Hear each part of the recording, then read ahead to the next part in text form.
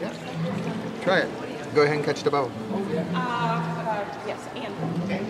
It's actually cool. Yes. Oh, okay. It's intriguing, isn't it? So explain to me what's happening here. What's happening here is we have dry ice going on, so you're actually capturing in the bubble, you're blowing the bubble instead of normal air with CO2, carbon dioxide. And because the carbon dioxide is coming from dry ice and it's so cold, it's condensing and causing the fog. So it almost seems like you're filling each bubble with a piece of fog, so you're actually catching a cloud in a bubble. Because that's all a cloud is, it's condensed water vapor. So.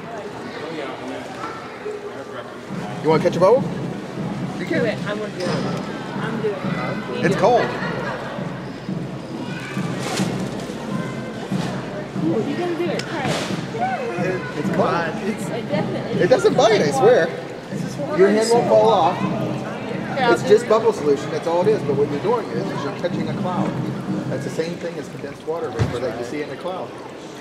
So it's cold, isn't it? So what? It's got dry ice? That's all it is dry ice, yeah. Dry ice, and then you put bubbles on the end? And put bubbles on the end, that's all I do. The dry ice is in the cylinder, you have a little expansion area. Put it there. And then Right, and that blows the bubble with condensed CO2 instead of regular water vapor. So. I know it's an acrylate. I forget which one it is, but. It's the same thing. That is dry ice and water. Purple light, and what it does is it puts out black light frequency because all these guys that glow in the dark, the whole technology or the science behind why these guys glow in the dark is there's chemicals in them that get excited and when the light hits them,